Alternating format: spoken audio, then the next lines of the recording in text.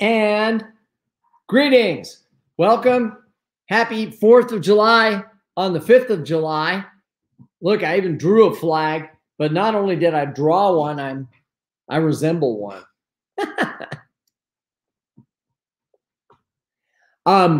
I want to welcome everyone and anyone new and old, meaning a veteran of these exegetical broadcasts or new.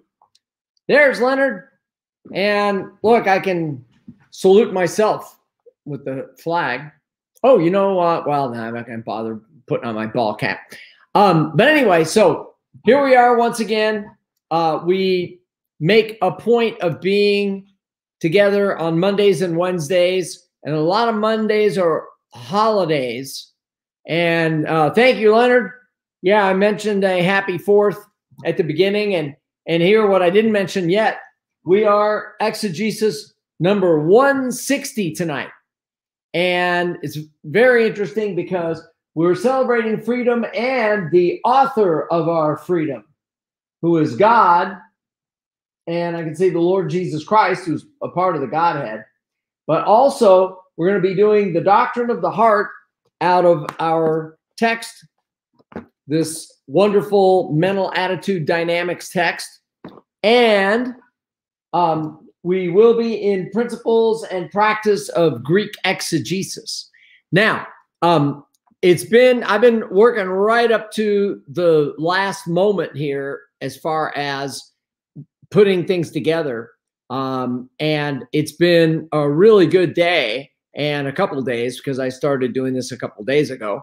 And what I'm going to try and do now, I'm putting together some sets of pictures.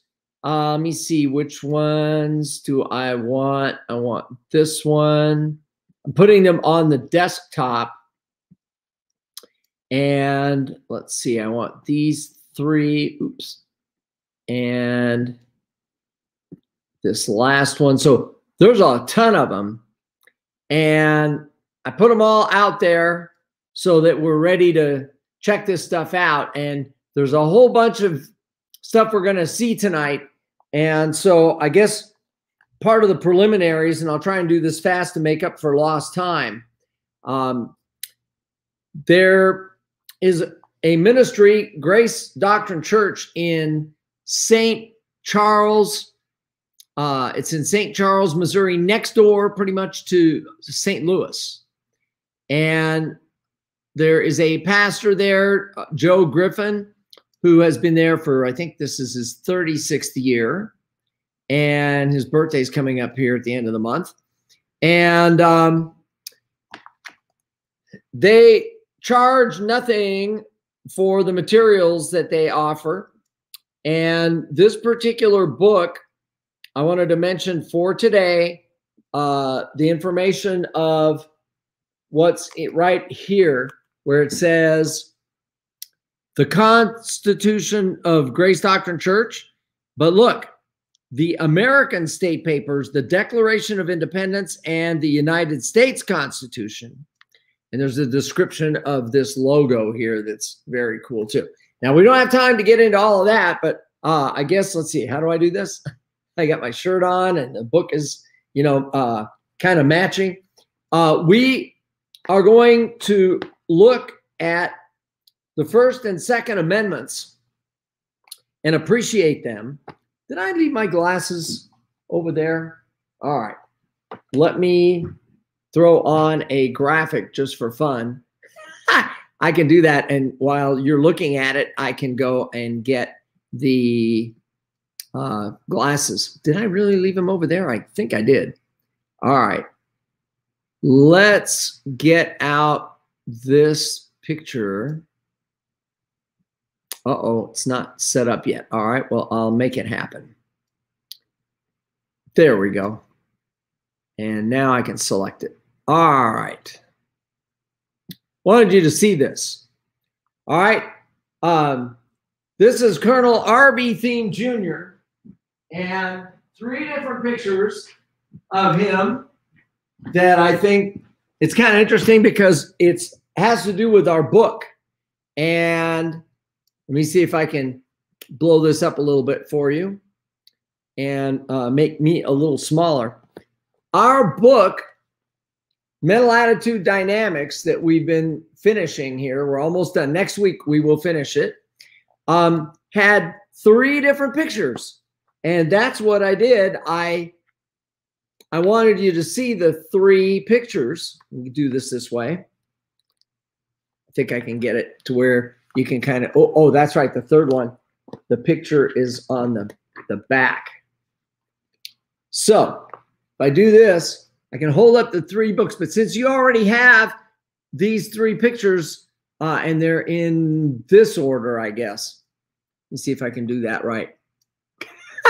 It's a little bit difficult. There, I'm getting it. Now, of course, you can see it bigger, and I'll just make it real big there. Oh, that's no bigger. It's just centered. All right. Well, anyway, what's funny is we're looking at this on the top picture, Mental Attitude Dynamics, which became the second picture where you see him here in his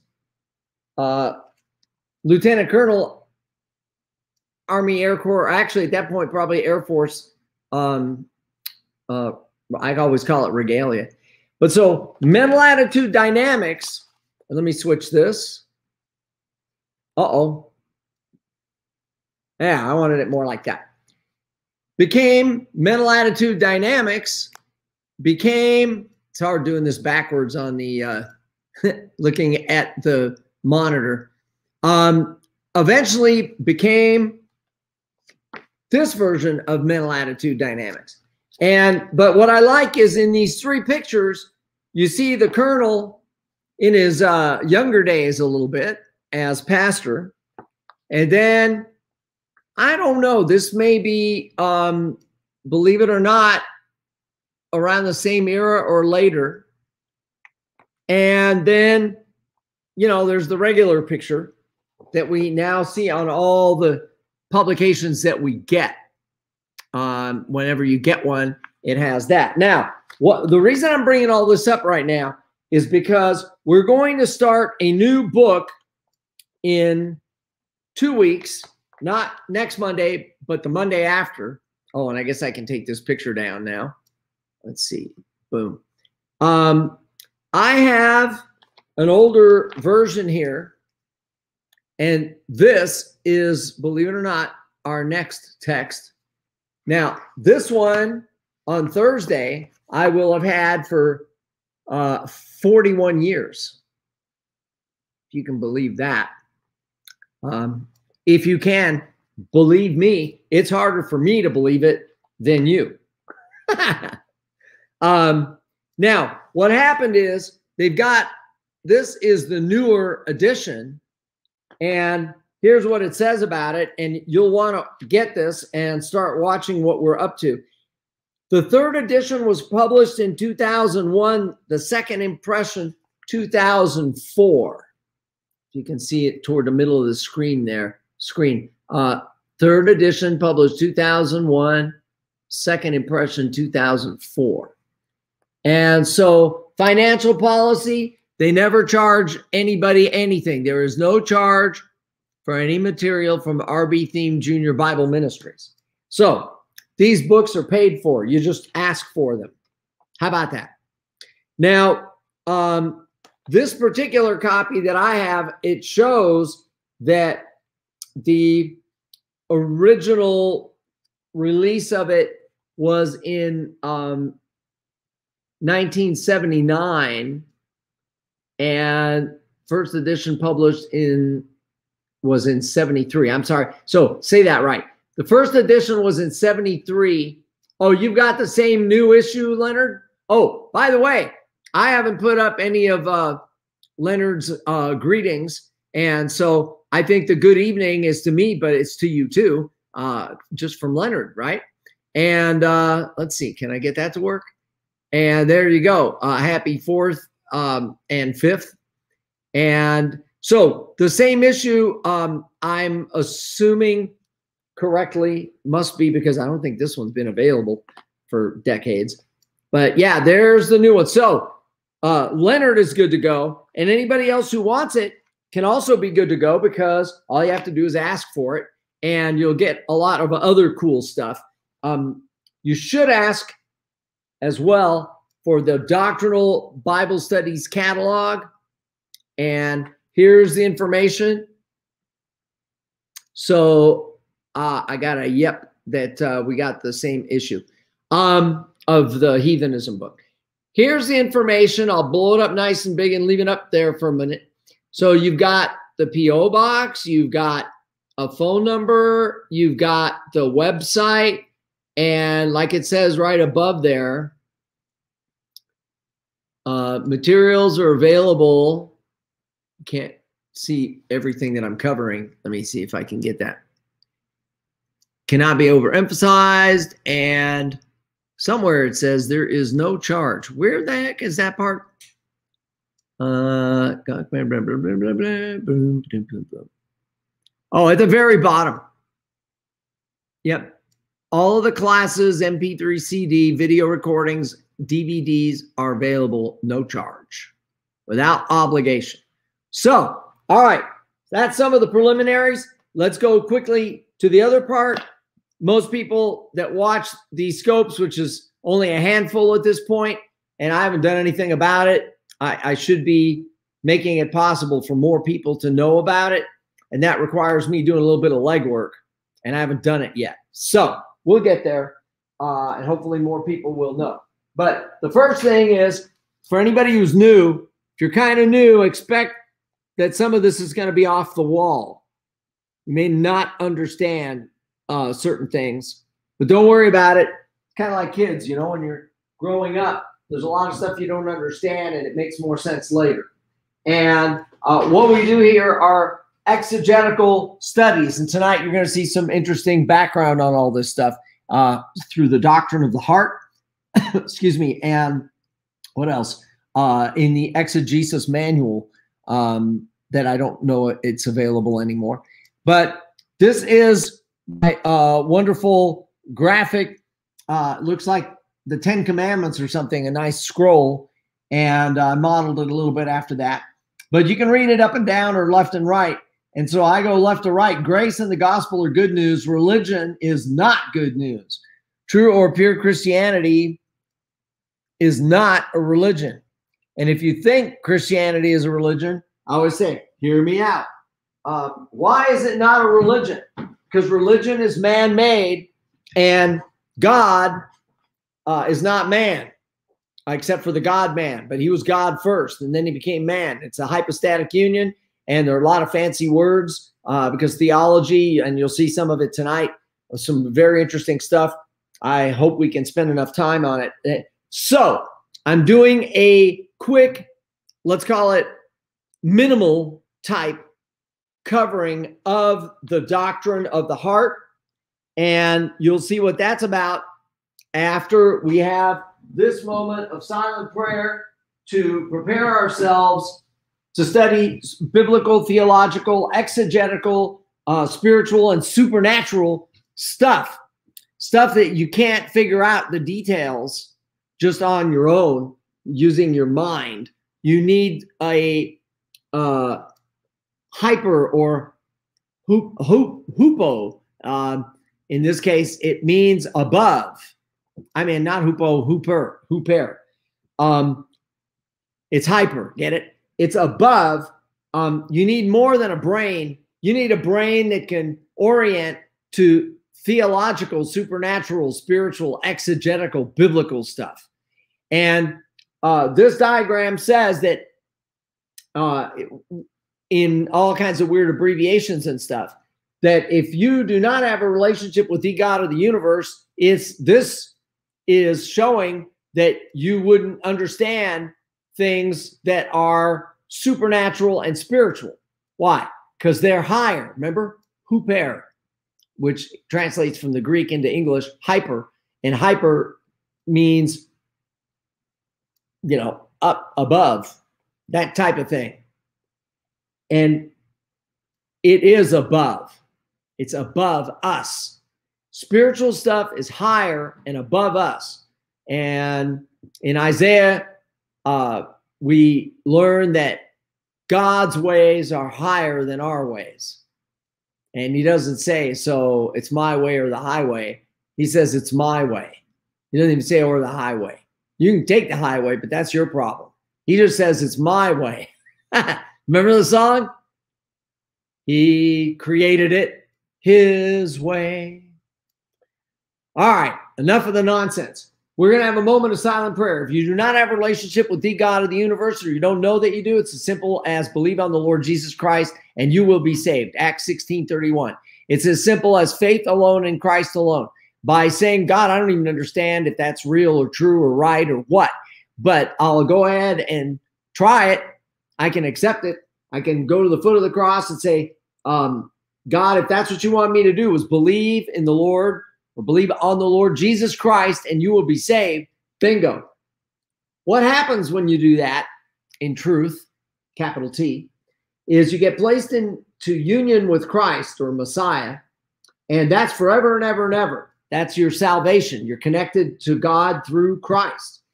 So at that moment, God the Father, God the Son, and God the Holy Spirit indwell your body. They do not before that. It's a fact. Part of the fall of man. And so if you understand that, then what happens is at that moment you say, okay, so somehow God is in me.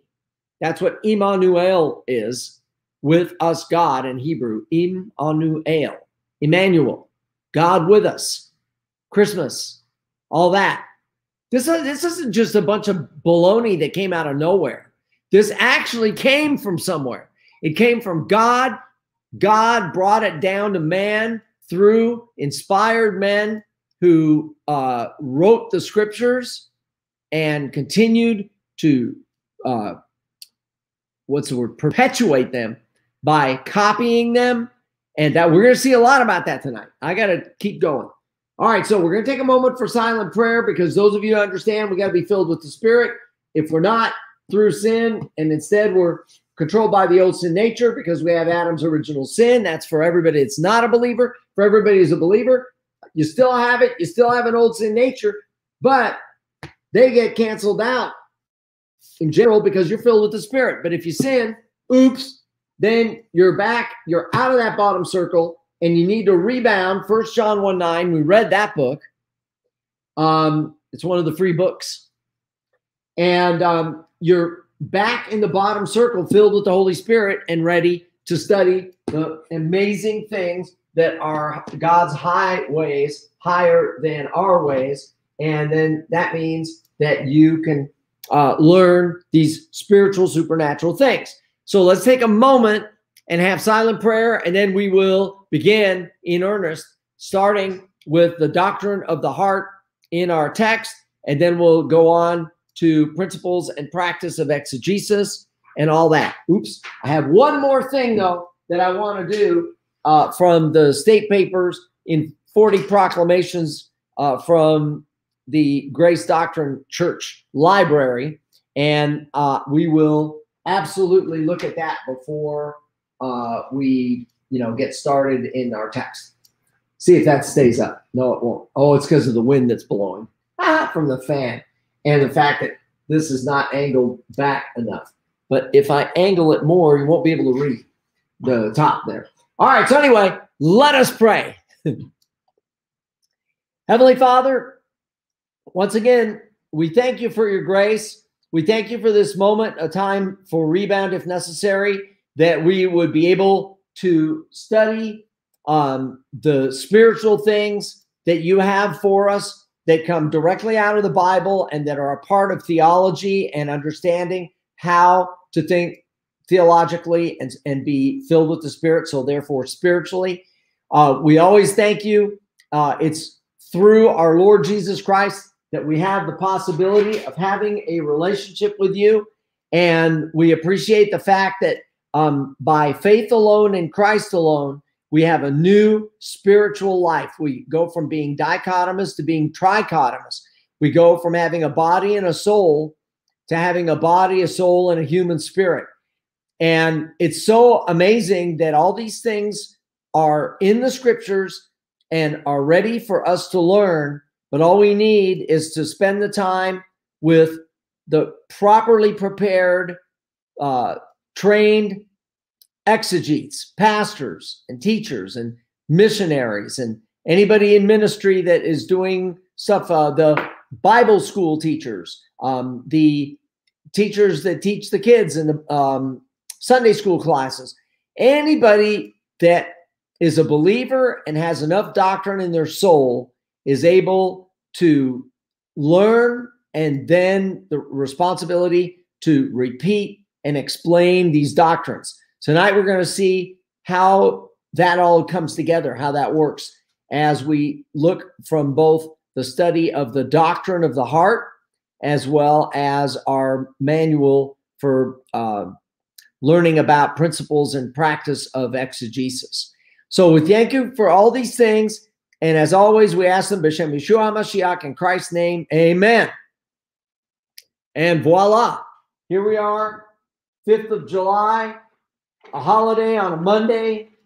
And I hope you had a terrific 4th of July weekend.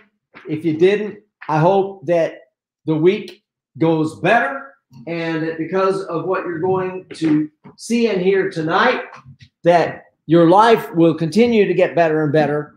That's what mine is doing. And let's take a look as I wear the flag and as we read from the flag book, not a flagship. I thought it would be interesting to see that in this particular text, we have, it's really great.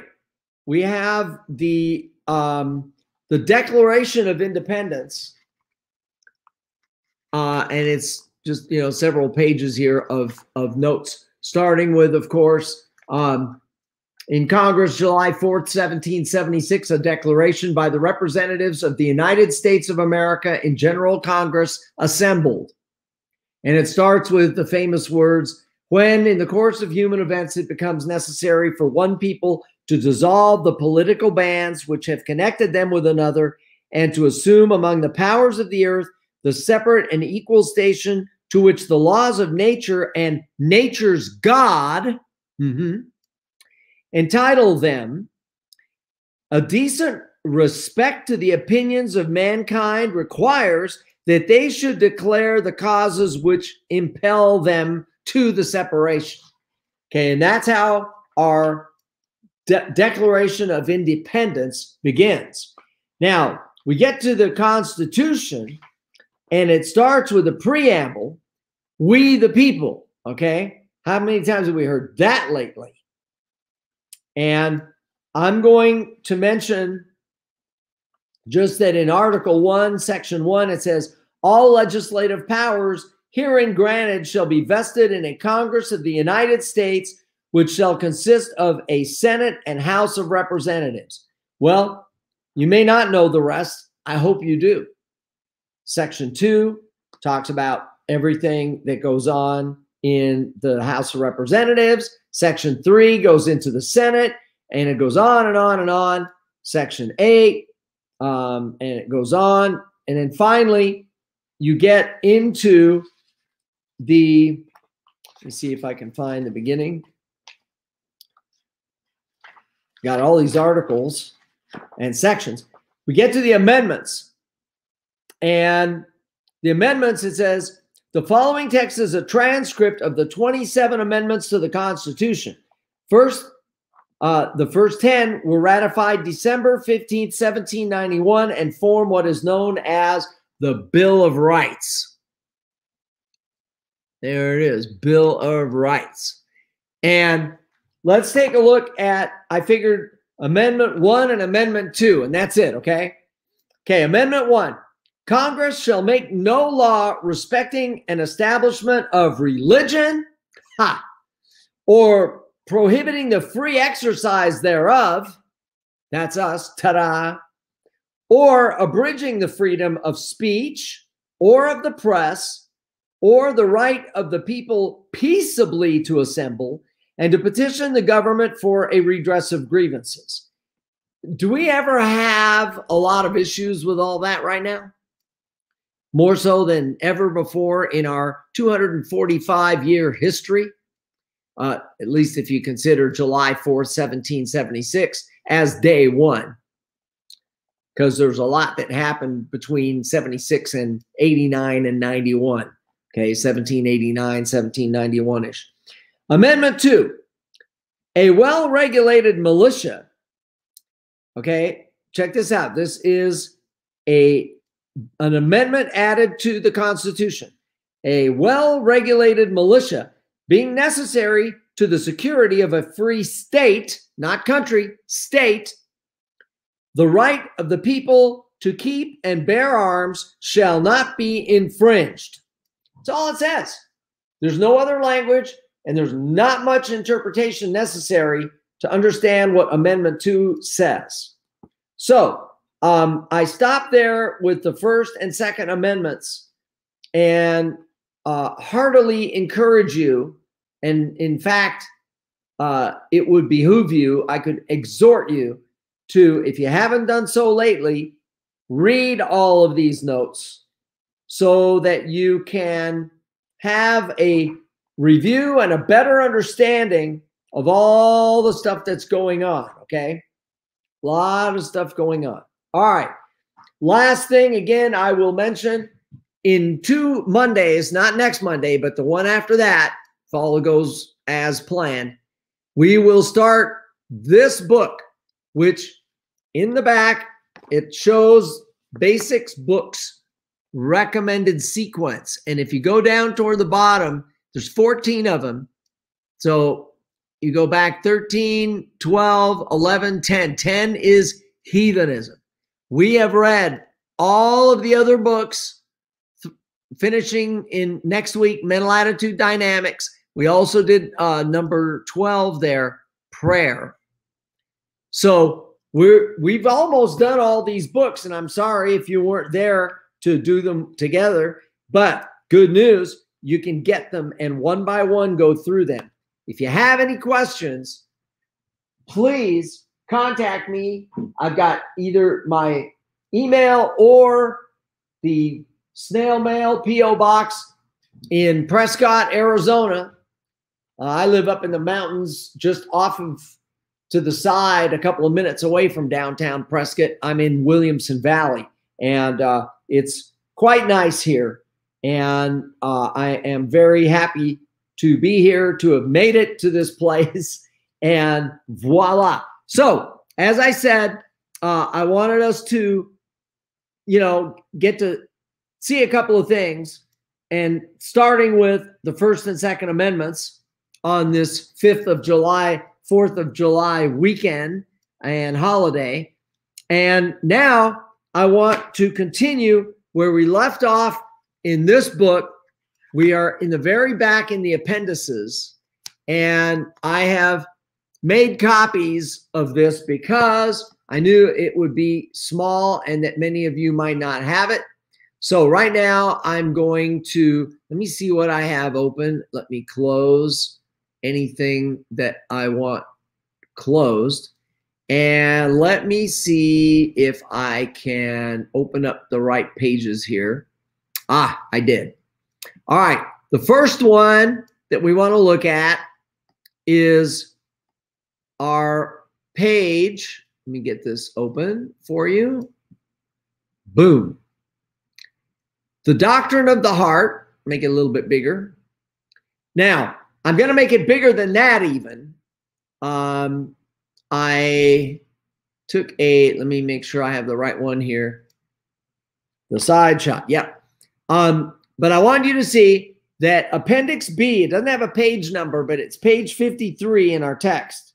And I wanted you to see that we're going to tonight read through it, but instead of actually reading every Bible scripture reference, I'm going to maybe pick one or the other. I probably shouldn't, to save time, as usual.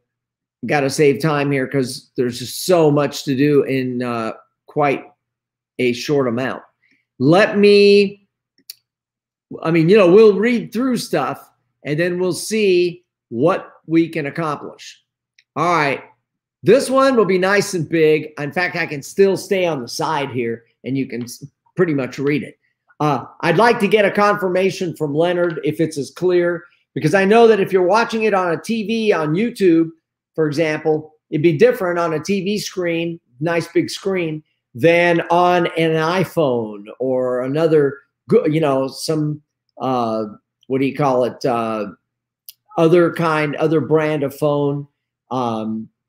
Can't think of the right word that I want to say for the other non-iPhones. But all of them. Perfect. All right. So what I did, I underlined one word there under A is divine. Let's read that paragraph. Okay. Here's the definition of the doctrine of the heart in Appendix B. Yeah. On an iPhone, it's small, but I'm wondering, are you able to blow it up? Or is it just big enough to read even on an iPhone? I've asked that question to hopefully be able to get a simple answer and make it easy to answer. All right, let's read it, starting with definition of the doctrine of the heart, which is Appendix B. And it says, A, the word heart in the Bible from the Hebrew, and it says L-E-B, which we pronounce lave, big enough as is, excellent. And from the Greek word where we get cardiology and cardiologists and cardiothoracic surgery, of which I had a few. Do you believe I had 2 of them? Can't blow it up on YouTube. Yeah, that's true on YouTube. And I wonder, that's probably true on the phone as well as on a TV. But anyway, so you can't blow it up on either, I guess, on your iPhone or on the TV. Huh. I just figured that out because you're probably watching it on YouTube on your iPhone. All right. Continuing. So the Hebrew and Greek words lave and cardia, and you know the Greek one from cardiology and all that stuff dealing with the heart, rarely refers to the physiological heart, but it is used for that part of the mentality of the soul called we call it the right lobe of the soul. And that's the locale for thinking, and I underline the word divine viewpoint. 1 Samuel 16:7 and Proverbs 23:7. Now, I want to look at both of those scriptures only because I thought it would be good. I'm going to use my NET Bible. So if you'll go to 1 Samuel 16:7, and I'll tell you in case you have an NET Bible, 1 Samuel 16 verse 7 is on page 510. And this is what it says. But the Lord said to Samuel, don't be impressed by his appearance or his height, for I have rejected him. God does not view things the way people do. So notice the locale for thinking divine viewpoint. We don't want to be thinking the way people do. We don't want to think human viewpoint. We want to be thinking divine viewpoint. So that's 1 Samuel 16:7 on page 510. If anybody has a NET version that is paginated that way, because there may be different versions by now with different page numberings of all that of verses. But the other one we want to look at is Proverbs 23:7. And Proverbs is right after Psalms. And so 23:7 is on page 1140. Well, it starts at 1142. So I'll give you a second to get to page 1142 or whatever page your Bible has. Proverbs 23:7. And you'll see why we're not going to be able to look at all the scriptures tonight. But I wanted you to see when it says what this paragraph says, So for example, that the word cardia or lave is used for that part of the mentality of the soul called the right lobe, the locale for thinking, no, not for thinking the way we normally think, which I was telling you earlier. If you don't have divine viewpoint, if you're not filled with the Spirit, you're not going to understand some of the concepts that we're going to touch on tonight. So you have to have divine viewpoint, and that's in the right lobe of the soul. And here's how it expresses it. How it expresses what we could call the difference between normal thinking, human brain thought, system, and having this special filling of the Spirit ability to think divine viewpoint. So on pages 11, 42, and 43 of the NET, Proverbs 23:7. For he is like someone who has calculated the cost in his mind. Eat and drink, he says to you, but his heart is not with you. So in Proverbs 23:7, there's something there that we have to think of. It's like someone who has calculated the cost in his mind. Notice he's used his mind, he's used his thinking, but his heart is not with you. So what's the difference with the heart and the mind? Well, the right lobe is the launching pad of the mind, and it's the soul that has given to the mind the correct or biblical, divine, godly viewpoint. And here you're seeing that there's someone, let's start at verse 6. Do not eat the food of a stingy person. You've been invited, and there's this stingy person, and he likes to whoop it up and eat well. And so it says, do not crave his delicacies, for he is like someone who has calculated the cost in his mind. Notice that would be in the left lobe, in the nous, not in the cardia. And again, if these terms are not totally fluid in your thinking, or you're new and you hear me talking about the nous and the cardia, which is the left and right lobes of the mind, where the thinking and the, let's call it spiritual thinking, reside in your brain when you're filled with the Spirit, so that you're connected to your soul and to the Bible doctrine in your soul, then this starts to make sense. He is like someone who has calculated the cost in his mind. Eat and drink, he says to you, but his heart is not with you. In other words, he has got some kind of an axe to grind, or some kind of an agenda, or something like that. And therefore, you're not seeing his earnest invitation and his fellowship with you of brotherly love, philos adelphos. That's how you get Philadelphia. See, Greek comes in handy. Philadelphia, the city of brotherly love, because philos is a brotherly love. It's a kind of love. It's a friendship love. And then adelphos means brother. So philos adelphos, Philadelphia, brotherly love. That kind of love. Not a love for a spouse. Not even a love that would be for a parent or a child. Not a love for your car or your dog or many things. Your profession, your hobbies. It's philos is dealing with a friendship love, a brotherly love, something that's connected humanly speaking.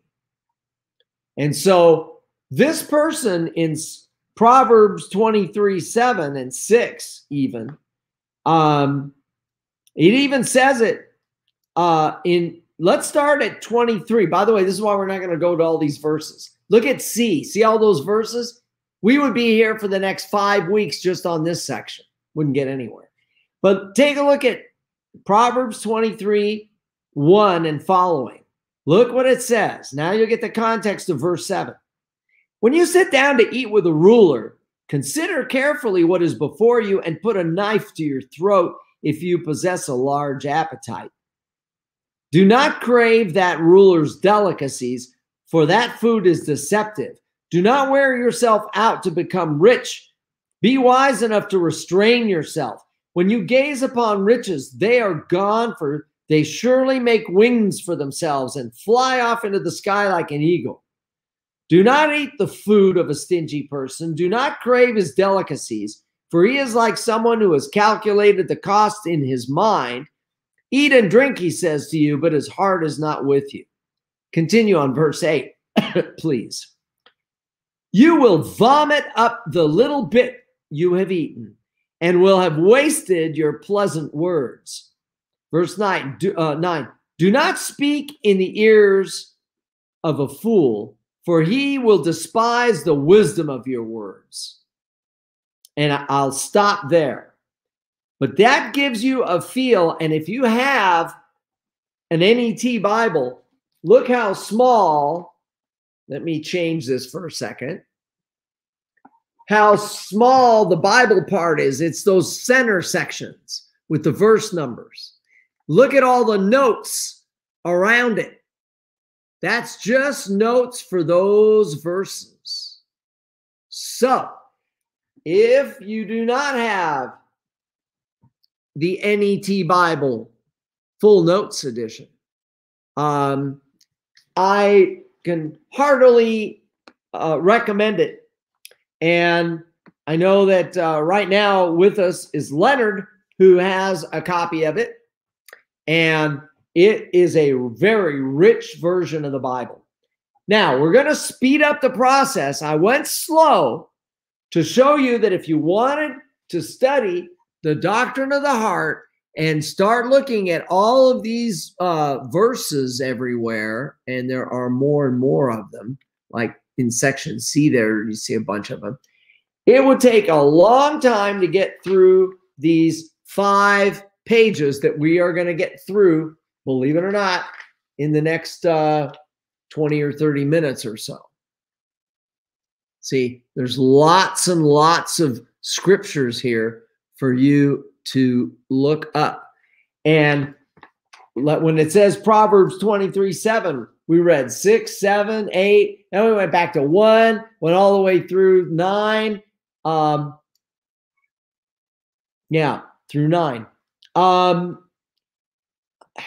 lot of work put into these books. And yes, Leonard has put a wonderful comment that number 1, it's a great translation of the Bible. It's very well translated, very easy to read, like we just did, to get a very good understanding, the gist of what is being said and what was written and what's going on. Secondly, it's got this incredible treasure trove, a kryptos. I was a flying crypto linguist. I always do this. Let's see. Can I do this right? Where can I get it where you can see? Yeah, both hands.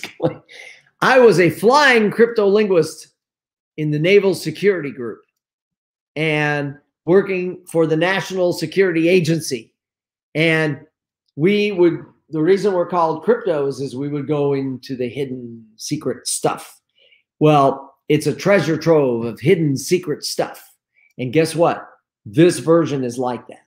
Now, I've digressed enough and delayed enough. Let's now get on with it.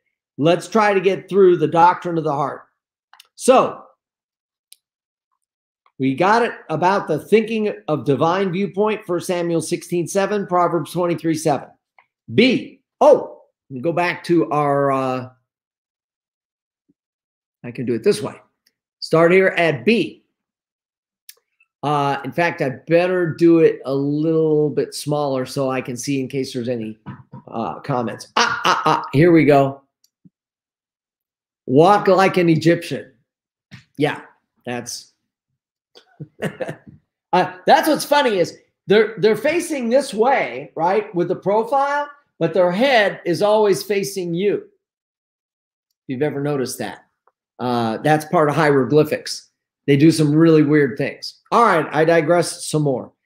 Let's continue. Letter B. The usage of the word heart for the right lobe of the soul is based on the analogy to the physical heart, just as the heart is the pump that circulates blood through the body and thereby supports physical life. So the right lobe of the soul circulates Bible doctrine that supports the spiritual life of the believer. That's why we call it the launching pad. And it really is that. It is the launching pad of the Bible doctrine in your soul, is in the cardia, the heart, which is, like it says, what you think in the heart. Okay, if you have Bible doctrine in there, it is the launching pad, and you can apply it and use it in your life. So letter C, the heart or right lobe is the target of GAP. That's Grace Apparatus for Perception. There used to be a book on that topic.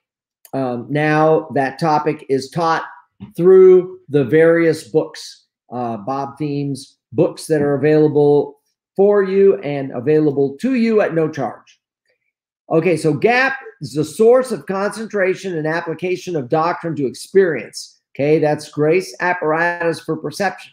Where does it say stuff like that and stuff about that in the scriptures? Look below. 1 Kings 3:9 and also in verse 12. Also Job 38:36. How about Psalm 19:14 and Psalm 119:11? Proverbs 2:2 and also verse 10. Proverbs chapter 3, verse 3, 4, verse 4, 10, verse 8, 15:14, and 18:15. Now, we don't have time to look at all those, but you do. And if you don't have the book, get the book. No charge. Mental Attitude Dynamics. In the back, Appendix B, Doctrine of the Heart. You can get it. You have all these scriptures, and you could take a screenshot right now. You can still look them up if you don't have the book. That's why I made the graphic, so that you could see all that. So watch this. Now I'm going to change. I'm going to stop that, get rid of that one, and get rid of the Appendix B graphic that I had earlier. And let me see if I can get to the next page. And let me pull this one up for you. And now we can continue. It's a little bit smaller writing, unfortunately. So I'll be curious if you can see that on the iPhone. But it's centered there. And I could, if I went this big, it's no bigger, see? So I'm going to stay over here on the left side of your screen so that you can see me as we continue. This is major point 2, the essence of the heart. And excuse me while I take a swig of my usual Perrier or Pellegrino, forget which it is. I think it's Pellegrino today with lime. So cheers.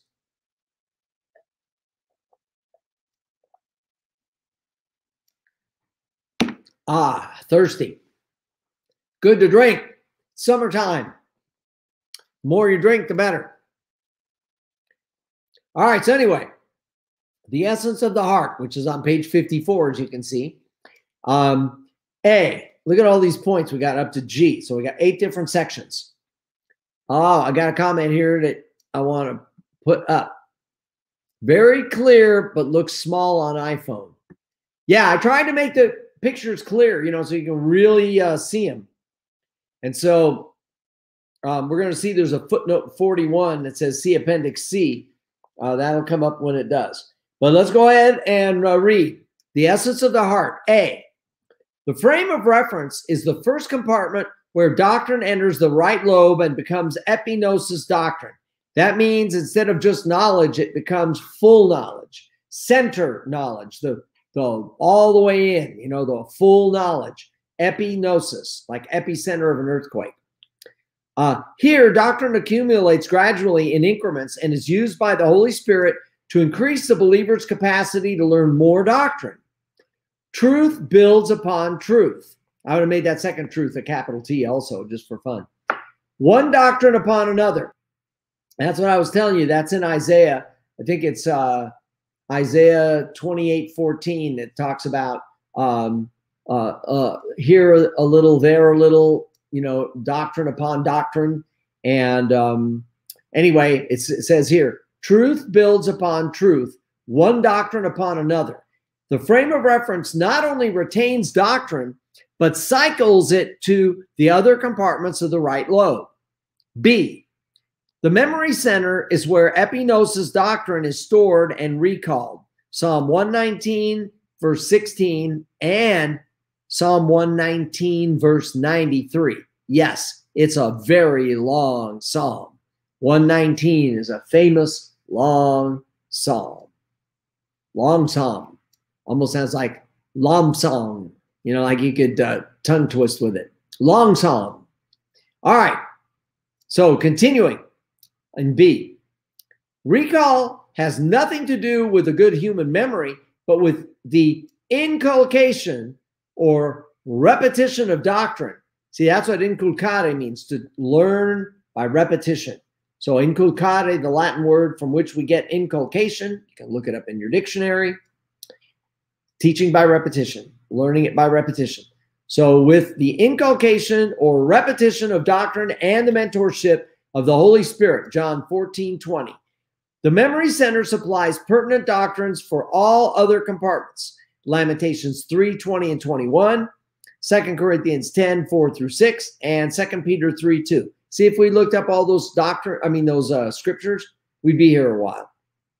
C, the vocabulary storage is the dictionary of the soul. This compartment accumulates technical theological words and concepts to define God, man, salvation, the Christian way of life, and every other category of doctrine. Thinking demands vocabulary. Once these theological terms are mastered, they work together with the frame of reference and memory center to develop the believer's ability to think divine viewpoint. Deuteronomy 8:3, Jeremiah 15:16, and Matthew 4:4. I'll tell you Matthew 4:4 just so you get the idea. Man does not live by bread alone, but by every word that proceedeth from the mouth of God. See, man does not live by bread alone, but by every word that proceedeth from the mouth of God. See, and that's, again, from the mouth of God into the scriptures, and the scriptures into our minds and souls, back into the minds, and with all of this stuff that I just mentioned here, with these classifying subject matter and building, you're going to see how you learn these theological terms. They work together with your frame of reference and memory center and develop your ability to think divine viewpoint and apply it. It's totally amazing. D, as in Delta. Categorical storage organizes principles of doctrine from the frame of reference and vocabulary storage. Scripture is compared with scripture so that doctrine is classified according to subject matter. That's what we call categories in ICE teaching. Isagogics, categories, and exegesis, ICE. Categories, what it just said here, where scripture is compared as categories, compared with scripture, and that makes a category, and then you compare with some other scriptures, that's another category, so that doctrine is classified according to subject matter. Knowledge is built upon or on knowledge. Categorical storage becomes the basis for understanding more advanced doctrines. Proverbs 2:2 and also verse 10, Proverbs 3:3, which we saw earlier, where it said Proverbs 3:3 and Proverbs 4:4. Let's see, was that on the previous page? Yeah, on letter C in definition. So it's the same verse. Sometimes you'll see the same verse again, which is fine. Repetition and inculcation. Proverbs 2:2, 10, also meaning verse 10, 2:10. Proverbs 3:3, Proverbs 15 verses 14 and 15, Proverbs 18:5. By the way, when I elaborate and digress and go off on tangents and all that, you could read this book by yourself and not watch these broadcasts, right? I'm hoping that by you watching and us going over this stuff, I add to it and hopefully amplify it in such a way that it'll make more and more sense to you. That's what I'm trying to do here. Trying to make it make sense and to give it possibilities for you to be able to apply this stuff. Okay, E, the conscience is where norms and standards reside. It is the faculty of the soul that separates right from wrong, establishes priorities, and guides and regulates life. A strong conscience has standards built upon divine viewpoint, while a weak conscience is acquired from human viewpoint. Well, look at all these verses. Okay, it's at the bottom of the page there. Try and see that. I'm going to say them all right now. Daniel 1:8, Acts 24:16, Romans 2 verses 14 and 15, Romans 13:5, 1 Corinthians 8:7, 2 Corinthians 4:2 and 5:11, 1 Timothy 4:1 and 2, 2 Timothy 1:3, Titus 1:15, Hebrews 9:14, 1 Peter 2:18 and 19, and 1 Peter chapter 3 verses 14 through 16. And then there's the footnote 41. And at the very bottom, you can't maybe see it because I wrote it so, I copied it. It's so at the very bottom of the page, unfortunately. It just says point 41, see Appendix C. Now, we'll be looking at that next week. I got to go through all these pages here. Hold on. We got 3 more pages yet to go.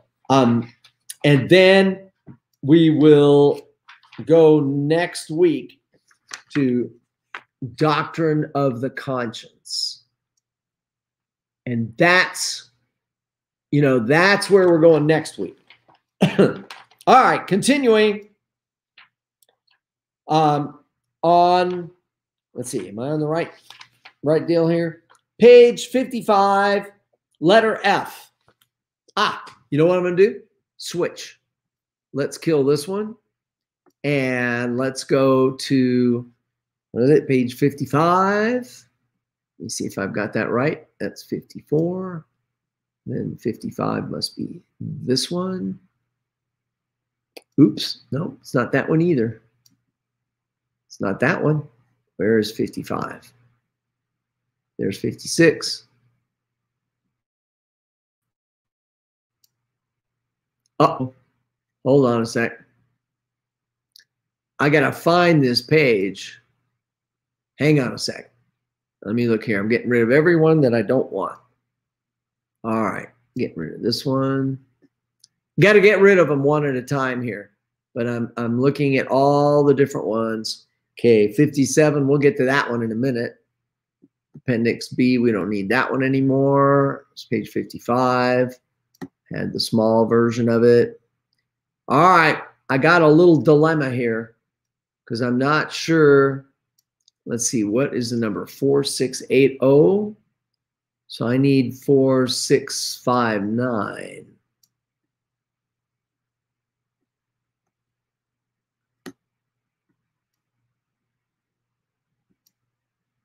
Got it. All right, here we go. Getting a little better at all the shenanigans here. 59 should be this one. Uh-oh. Huh. Wait a second.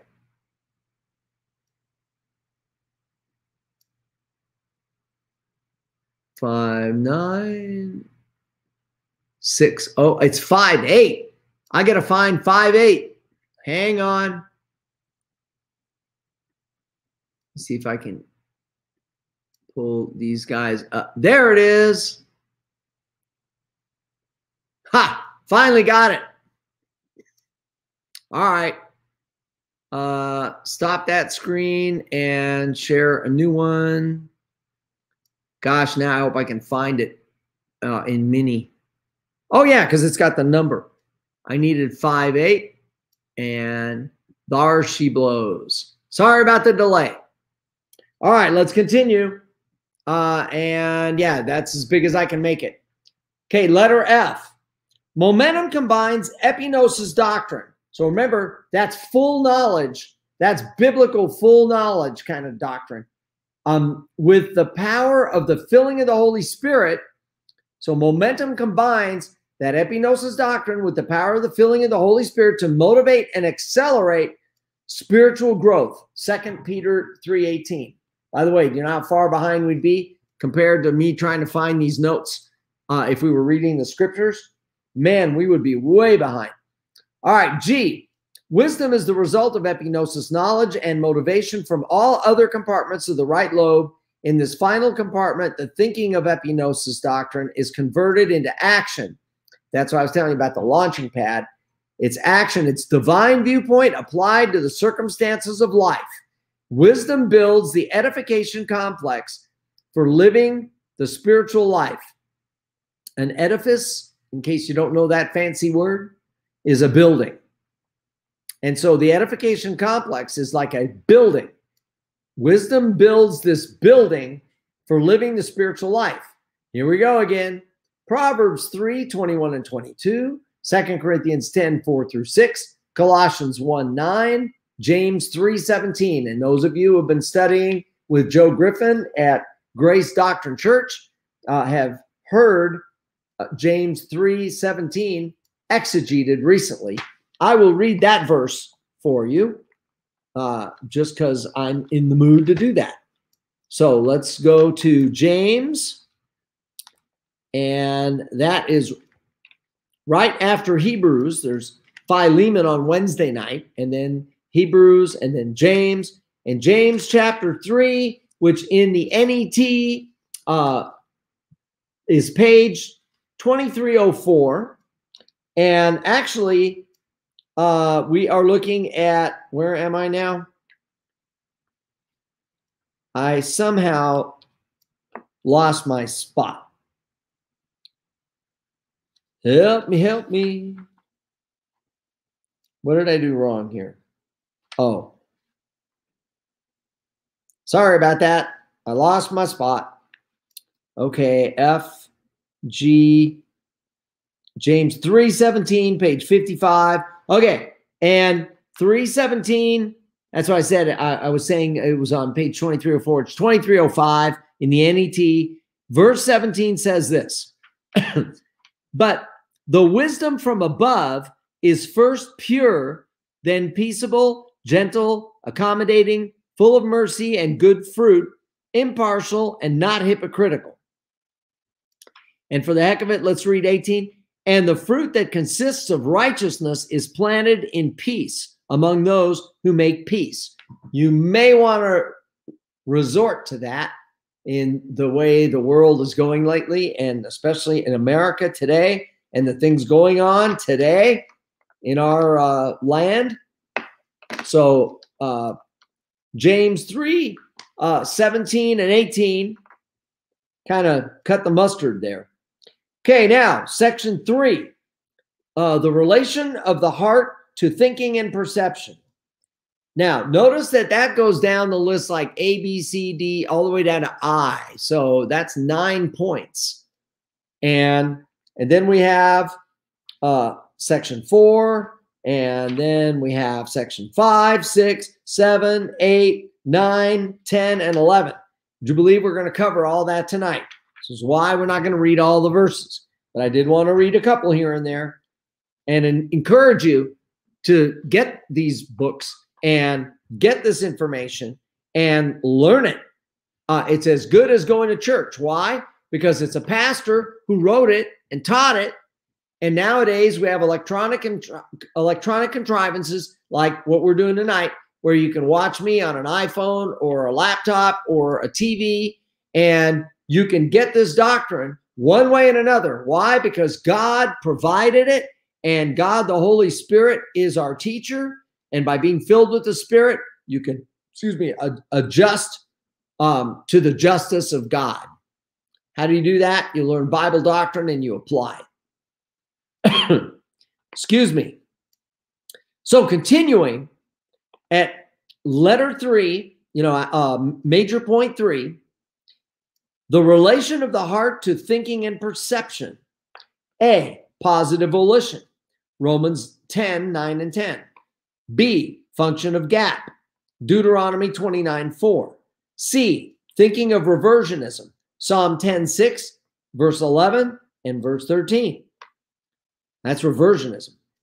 D, thinking of atheism, Psalm 14, 1, where it says, the fool has said in his heart, there is no God. So the Bible does say there is no God. See? It says it right there. There is no God. But you got to take it in context. That's good exegesis. You have to say, wait a minute. The Bible says there is no God. Well, there's a phrase there is no God. But you have to read the whole sentence, and it says, the fool has said in his heart, quote, colon, quote, there is no God, unquote. All right. E, rationalization of education, Ecclesiastes 1, 13 through 18, where Solomon waxes eloquent on the issues of life and the ridiculousness of it all. F, rationalization of mental attitude sins. Remember, MAS, 3 kinds of sins. You start with mental attitude sin. It starts in the mind. Then it can become a sin of the tongue and or an overt sin. Those are the 3 categories of sin in the Bible. Where does it say that? Rationalization of mental attitude sins, Isaiah 47:10.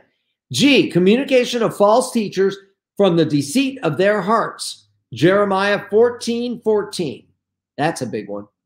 H, meditation on doctrine, Luke 2:19. Another cool, obviously important thing. I, ambitious thinking, Luke 9, verses 46 and 47. Okay, now, major point 4, the facets of the heart. A, the heart can reject Bible teaching, Proverbs 5, 12 and 13. That's negative volition. B, the heart is the source of discord and troublemaking, Proverbs 6, 14 and 18. C, the heart is the prostitute, the heart of the prostitute is cunning. Yikes. Proverbs 7:10. D, hatred emanates from the heart. 2 Samuel 6:16. E, the heart suffers disappointment from promises not kept. Proverbs 13:12. F, the heart promotes mental attitude sins. Remember, we said 3 kinds of sins in the Bible: mental attitude, sins of the tongue, and overt sins. Sins that you commit, that's something you do. So, 1, bitterness. That's a mental attitude sin. Proverbs 14:10. Sorrow and disappointment. Proverbs 14:13. Pride. Proverbs 21:4. Obadiah 3. Worry. Ecclesiastes 2:23. G, a frantic search for happiness is related to the heart. Ecclesiastes 1:13. H, reversionism is described in terms of the heart. Jeremiah 17:5 and 9 and Zechariah 7:12. Jeremiah 17:5, I'm trying to remember it now verbatim, that, the heart is desperately wicked, blah, blah, blah. And 5. Well, let's go there real quick. Can you get to Jeremiah real quick? Okay, Jeremiah 17:5. That is in the NET. That is page, jump to 20 here. Let's go back a couple more. 17. I got to get these separated. There we go. 17:5 is on page 1417 in the NET Bible. Give you a second to get to 1417. So we have, and we're going to read Jeremiah 17:5 and 9. So here we have it. Individuals are challenged to put their trust in the Lord. And remember, this says that reversionism is described in terms of the heart. In Jeremiah 17:5, it says, the Lord says, I will put a curse on people who trust in mere human beings, who depend on mere flesh and blood for their strength, and whose hearts have turned away from the Lord. Now, I got to skip to verse 9. The human mind is more deceitful than anything else. It is incurably bad. What's the last line? Who can understand it? Yeah, that's the section that I was telling. And then Zechariah 7:12. We won't go there. We'll just keep cruising. We get to the next page, which is page 56. So I remove this one and try to find the next one. I should have noted the number on that one, but be that as it may. Oh, you know what? I can find the number. Let's see. We're going to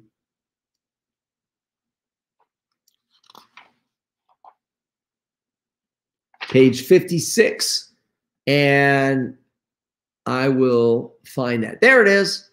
All right. That's 4859. All right, here we go. I am going to pull that one up. Ta-da. Love it when I can get this going. All right, letter I on page 56. Revolution and insubordination are described as being in the heart. 2 Samuel 15:6, Jeremiah 5:23, Ezekiel 6:9. J, hypocrisy is related to the heart. Job 36:13 and Psalm 55:21. Now, major section point 5, the heart and emotion are analogous to husband and wife. A, just as the husband has the authority over the wife, so the heart has the authority over the emotion. If you wonder about that, in the next verse or next section here, letter B, emotion in the body is designed to respond to doctrine in the right lobe, just as a woman is designed to respond to her husband. Ephesians 5:22 through 24. So if anybody had a problem with this husband having authority over the wife, wait till you see how he's supposed to do it and how he's supposed to act and how God holds him responsible.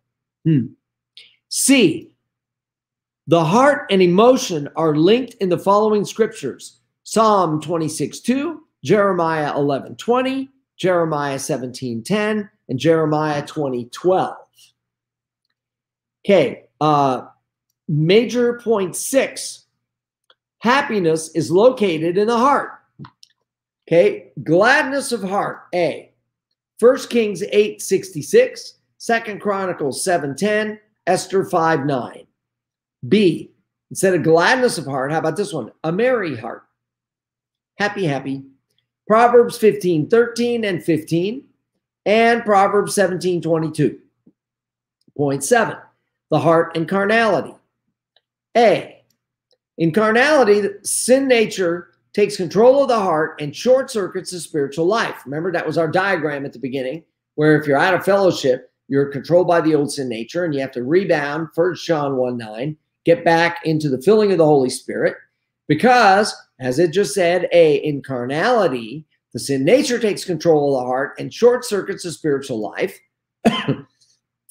Psalm 66:18, 101 verse 5, Proverbs 6:18, Matthew 12:35, Matthew 15:18 and 19. That's Matthew 15, chapter 15, verses 18 and 19. Luke 6, verse 45, and Luke 24:25.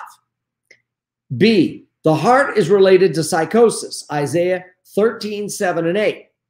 C, revenge is a malfunction of the heart, Proverbs 24:1 and 2, Ezekiel 25:15 through 17. D, reversionism in the heart results in national disaster, Deuteronomy 28, verses 47 and 48. By the way, that's very much what's going on in our country today. And I digress. Major point 8, hardness of the heart, which is hardness of the right lobe. Okay, remember the left lobe, the right lobe, the nous, the cardia. A, scar tissue of the soul or hardness of heart is that stage of reversionism which accompanies blackout of the soul, Ephesians 4:18.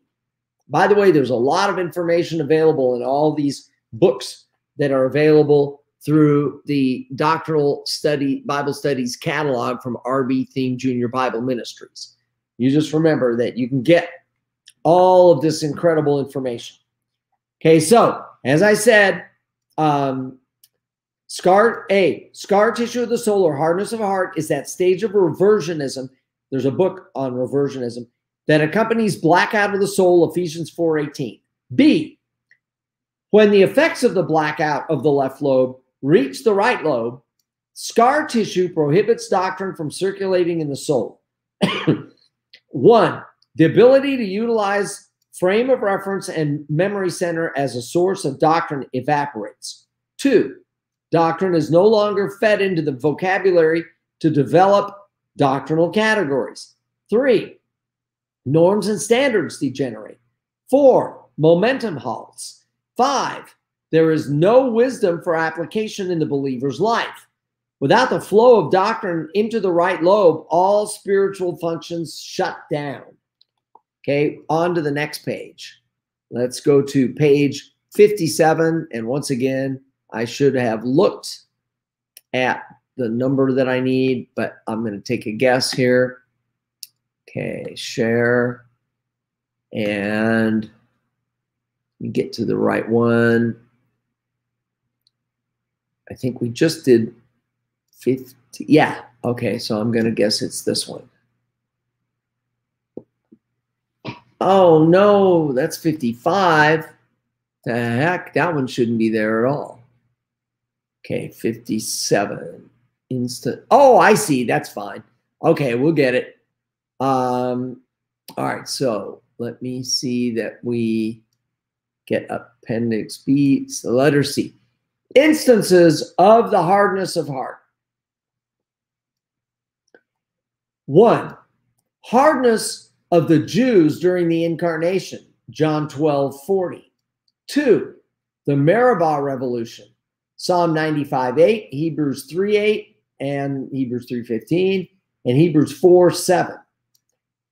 3, the hardening of Nebuchadnezzar's heart, Daniel 5:20. 4, Zedekiah's hardness of heart, 2 Chronicles 36:11 through 13. 5, hardness of Pharaoh's heart, Exodus 7:22 and 23, and then again in 8:15, 8:32, and Exodus 9:34. So we kept seeing the hardening of Pharaoh's heart. D, the hardness of the neck is the same as hardness of heart, but emphasizes insubordination more than negative volition. And so when they talk about hardness of the neck or the stiff neck, the stiff-necked ones, the anakim are the long-necked ones. And if they have a stiff neck, then it's hardness of the neck, so to speak. But it means they have negative volition in the case of believers and emphasizes insubordination. 2 Kings 17:14, Nehemiah 9:16, Jeremiah 7:26, and 19:15. E, solution to hardness of the heart. Since it is the result of negative volition toward doctrine, the solution demands rebound and positive volition toward doctrine. However, this positive volition must express itself in the consistent function of GAP. Remember, GAP stands for Grace Apparatus for Perception. So for letter E, we have Ephesians 3:16 to 21, Ephesians 4:11 through 16, and Hebrews 6:1 through 6. Those are all about the solution to hardness of heart. 9, the heart in relation to the growing believer. A, grace function, Proverbs 24:17. B, grace orientation, Exodus 23:9. C, happiness, 1 Samuel 2:1. D, stability in a crisis, Psalm 112 verses 7 and 8. Point 10, the heart in relation to motivation in life. A, temporal life, Exodus 35, verses 25 and 26, and also verse 35, so Exodus 35:35, and then Exodus 36:8. Now, that's temporal life. B, how about spiritual life? 1 Kings 8, verse 17, and 2 Corinthians 9:7. So the heart in relation to motivation in life. In that second passage, 2 Corinthians 9:7, it has to do with the believer's ability to think clearly and give, as in proper motivation for spiritual giving. And it does in 2 Corinthians 9:15 say, thanks be to God for his indescribable gift, meaning the gift he gave us of his son. Finally, our last point, major point 11, the heart as an anthropomorphism.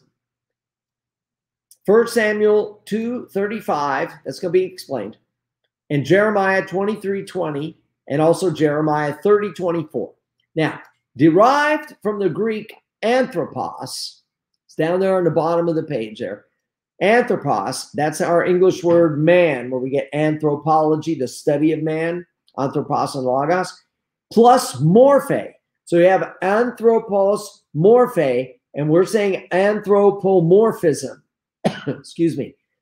And so the man and form, an anthropomorphism is language of accommodation that ascribes to God, here we go, human physical characteristics like man form, like the hand of God. God is spirit. He doesn't have a hand. You know, the foot of God to kick you in the rear. He doesn't have a foot.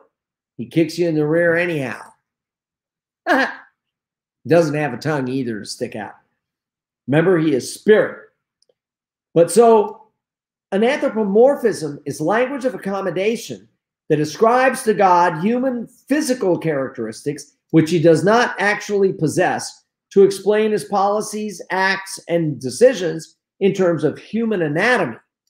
Now, bonus that's not in the book here with our anthropomorphism is the other word anthropopathism, dealing with pathology and the fact that the feeling, how you feel, pathos. Do you feel bad? Do you hurt? Do you feel good? That's in pathology, the study of feeling, pathos and logos. And anthropomorphism was ascribing of morph, a body, a physical thing to God, and a man part, anthropomorphism. Anthropopathism is ascribing a mental attitude.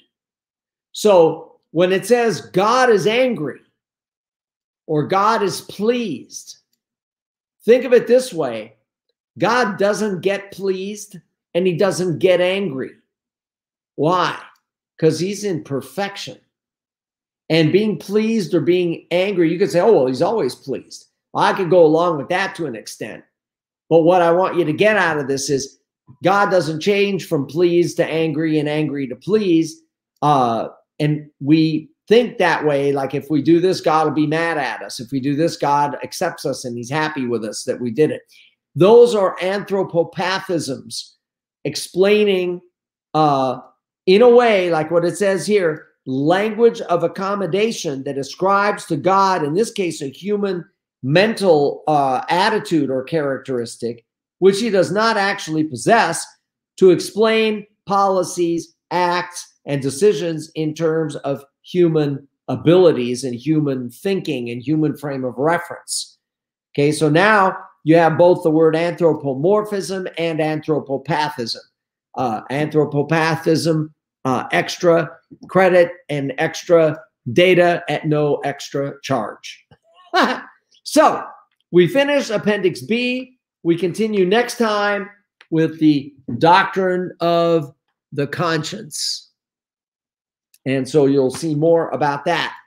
And we'll maybe be able to look at more of the scriptures that we couldn't do today because there's so much going on today. Now we switch gears and it's late to do so. So I'm going to introduce it, but not get into all of it that I was going to get into. and I will get into the details, meaning I'll get into more of the, I have a whole chair stacked up with books because we're going to be looking at the information about books.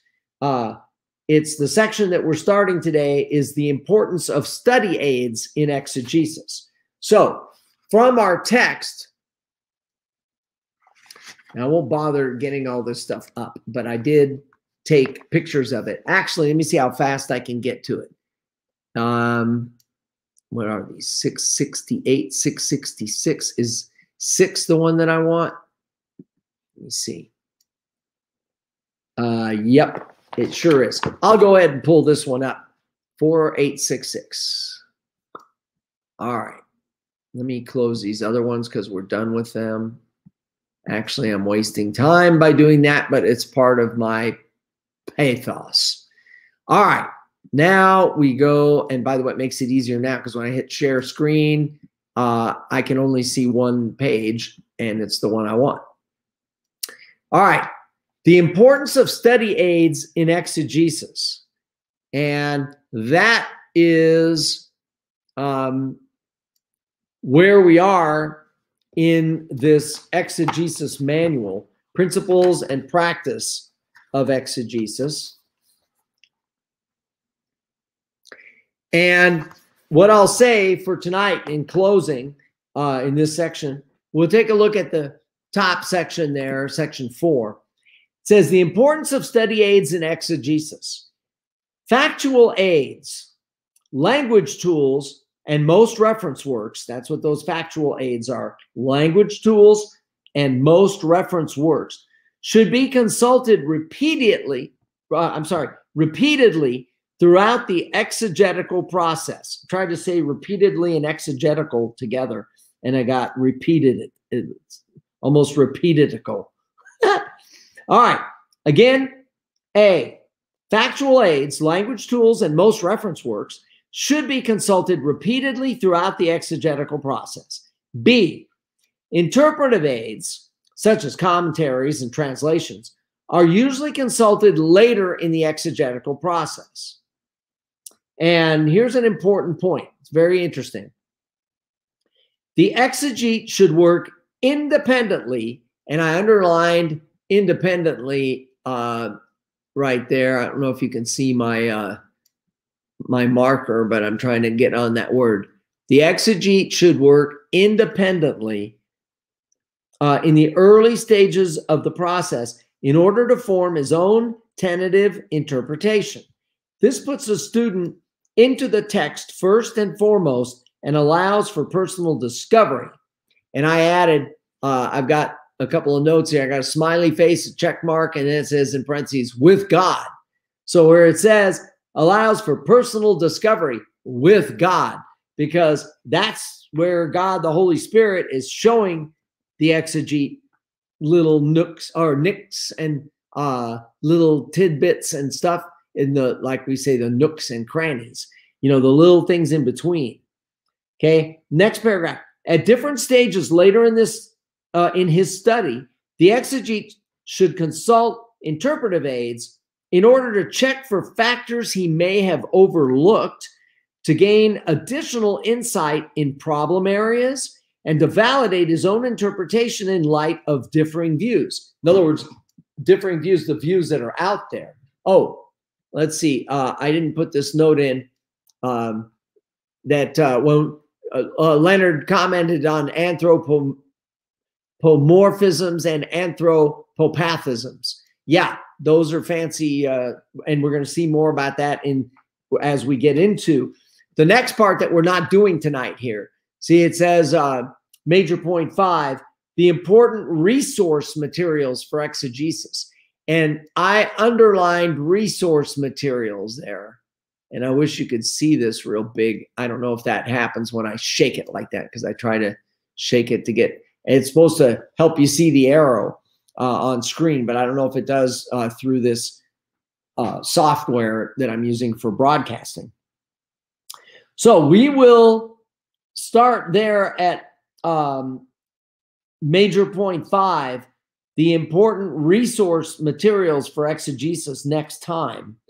And so, yeah, it makes sense because next Monday, when we finish our mental attitude dynamics book, that particular doctrine, and let me go ahead and take that out here and remove that. The doctrine of the heart, I'm sorry, that's what we did today. That was 5 pages. But look, the doctrine of the conscience, Appendix C, which was referenced tonight, that's only this long. So my thought is that next week we can do these 13 major points, and we can actually look at the verses in them, and it still doesn't take up all that much time, which means we can spend, and we will have a lot to do, take much more time in this text, which I'm really looking forward to showing you a few resources so that you get a good feel for what I do in preparation when I look at the things that we're going to, study or discuss and all that, and really get into. And so how do I do that?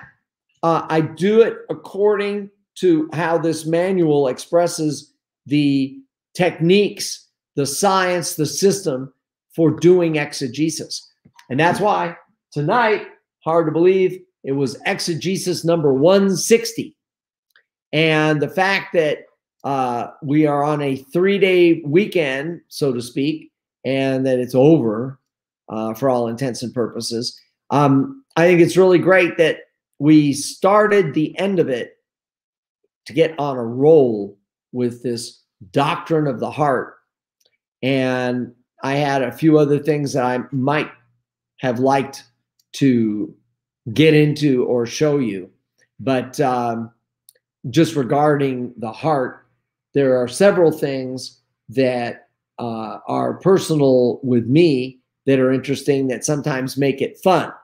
And I guess I'll just leave it tonight with this, is the fact that having had 2 massive open heart surgeries, and they are massive, and it's amazing how well they do it. In fact, they do it so well that the result of my 2 mitral valve repair surgery should have been 1. But the way it turned out, I ended up having to do it twice. And when we did it the second time, the first one had its good results. It also, there was a problem lingering. So they had to do the second one, but the second one took advantage of the repair that was done in the first one, and then went a level higher and made it so that I'm better off having had a need for a second surgery, and then having the second surgery, I end up being totally healthy. I have no heart condition. I have no medications. I have no appointments. I am going next week. I've got I guess you call it semi-annual, kind of a physical. And at that time, we check on me and just decide how everything's going. And I'm going to suggest, and I'll see if they say no, but I'm going to say maybe it's been 2 years. It's been now over 5 years since my first heart surgery, which was on June 7th of 2016. My second surgery was on September 12th, so 9/12 instead of 9/11 of that same year. So 3 months later, I have a second open heart surgery. Well, I haven't had an echo now in, I think, 2 years. And we thought we'd go 5 years or even, 10. They said, you don't need to do that anymore. But I thought maybe now that it's been over 2, we'll go ahead and do it again, just to see how much has changed in 2 years. Now, even though I don't feel any issues or problems, I still think it could be getting worse, like hopefully by that much. So it's getting worse, and they'd say, oh, that's normal. You're getting older, so it's going to have to get worse. Plus, you had it repaired. It's kind of like a car. When you rebuild a carburetor, it doesn't mean it's as good as a brand new one. It's not going to last as long as if you put a brand new one in. So I would say for my prayer requests tonight, I have two thoughts. The one being that that hopefully we can do an echo and it's no big deal, and that it would turn out well. So that's one thought. The other one is that I would get more regular, what I would call full-blown workouts, you know, a good legitimate exercise, because I haven't been getting that much exercise, even as much as I got before COVID. And so I need to get back into doing more exercise and getting stronger again and getting healthier. Probably need to get out and get a little bit of sun. I gotta watch it with that too, because you don't want to get melanoma. And I'm up in the mountains where the sun is strong, you know, and all that. But I should get some vitamin D that way because I get it as a supplement. And on that note, those two things for me, my physical, where I may get an echo, and secondly, that I get some exercise. Remember that the thing about prayer is you've got to be in fellowship when you pray. So the first thing is rebound if necessary. And if you don't know what that is, go to previous broadcasts. They're all still available on YouTube for sure. I don't know where they are on Periscope or whatever you call it now on Twitter. Second, after you know you're in fellowship, what do? You want to pray. You want to give thanks to God for everything he's doing in our lives and how we are protected, have a wall of fire around us. Third is intercession. And boy, there are a lot of these issues, pastor and church, government, law enforcement, military, illnesses, pastors at large and their congregations, students of schools, you know, because all the schooling business is why we're having so much trouble. It's part of the reason. They've been inculcating, again, that word, been trying to train people to think a certain way. And like Joe would say, how's that working for you? But for those of us with Bible doctrine, we're fine. Okay, and last but not least, the fourth thing. So the first is rebound if necessary. Second, thanksgiving. Third, intercession. Fourth, petition, where you actually go to God and say, God, what should I be doing? And I always talk to him about everything, thank him for stuff and ask him a lot of questions. And, you know, he does answer. So that is our issue for prayer. And I might as well mention on the other side of this board that my current latest, almost recent CD, it's been a couple of years now, Home With You, is available for your listening pleasure at no charge on all the music subscription services, except maybe like Amazon Prime, where you have to have Amazon Unlimited to hear my album. But so if you can't do that, go to YouTube. It's available. All the songs are there. And so you don't have to buy this. And what I love about it is, guess what? I don't ask you to buy anything. You don't pay for anything, and I get paid. It's a God thing for sure. So peanuts as it may be, it pays the rent. You know, it pays whatever you got to deal with. That's my joke. But honest, it's really fun and great, and the music is well put together. If I do say so myself, I did it myself. And sure enough, by the way, if you do have a CD player and you like the stuff and you want to get in touch, I'll be happy to send you a copy of the CD. And it is a whole lot of fun. It's got 12 songs. I'm playing all the instruments, doing all of the vocals. I wrote 8 of the 12 songs. The other ones, some of them you've probably heard. And like I said, it's all, you know, legit. So look that up, please. Oh, and you also, it helps to know how to spell my name there. See, 1 L for Philippe and 2 L's on Willems, and it ends like systems, EMS.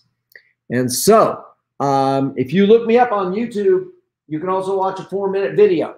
All right. All that said, I think we have accomplished the mission for tonight. How about that? And thank you, Lord. And look, I even drew a ha-ha little flag. I try to make something artistic there. I'm an artist, but not a graphic or visual painting and pictures and all that drawing artist. I am a musical artist. And hopefully you'll get to hear some of the things I'm working on now. And look, Gretsch drums, mic it, like it. Get it? Mic it, like it. And I wore my 4th of July shirt on the 5th of July. I didn't do anything on the 4th, by the way, in case you're wondering. Didn't do anything. Actually, I didn't even hear fireworks, but I made a lot of noise right here because I'm in the middle of all that good stuff. Got all this equipment that I got to use and more equipment coming. And thank you. Come on, show it. There it is. A thank you from Leonard and a you're welcome from Philippe. Thank you for being here always. And for all of you who are watching or will watch this, I pray that it will all be a benefit to your soul and your life.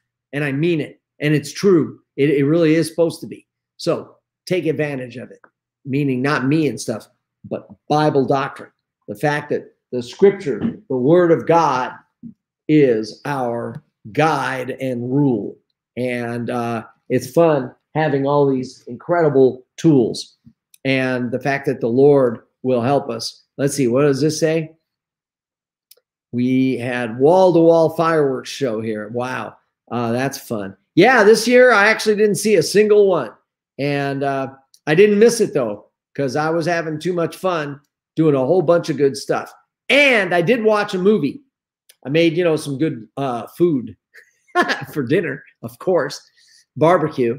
But I decided I'd put on a movie, and I wish you guys could see it. It was with Jean-Claude Van Damme, and it's called Derailed. So at least I can mention it.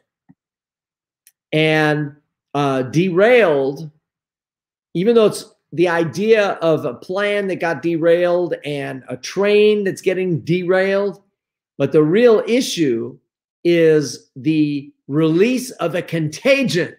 And this movie was made way before, I don't even remember what year it was, like 2006 or 3 or something like that. I think it's back then. It may even be older. But it's funny because they end up with this like smallpox virus thing in the train, and it becomes a big disaster, which is nothing, you know, I mean, it's got nothing on COVID. COVID ended up being all around the world. This thing got, you know, confined to a train. But it's an interesting, you know, event. And to think that all of these thoughts were had before COVID, and there'll be more after COVID, and not just movies, more contagions. So let's close in prayer, and we'll continue obviously on Wednesday night. Forgot to mention it even, but we will continue with Philemon number 110, where we are still wrapping things up for the coming weeks and month or so, and eventually it'll wrap up. I just don't know when, but we already know in 2 weeks on Monday nights, we begin this book, and you're going to like it. It says, heathenism answers the questions, what about those who have never heard the good news of salvation? And so that's the beginning of this back paragraph here, which I will hold up for a second there in case anybody gets a screenshot of it or wants to read it. And we will start that on the 19th of July. So that'll be not next week, the 12th, but in 2 weeks. So if you haven't gotten a copy, get it now, and you can have at it and go with us in this exciting. Oh, I should show you the table of contents. That way you start to get a feel. Here is what the table of contents has to say. What about the heathen? the angelic conflict, the essence of God, the attributes of God. You're going to see a lot of this is review from the first basics books.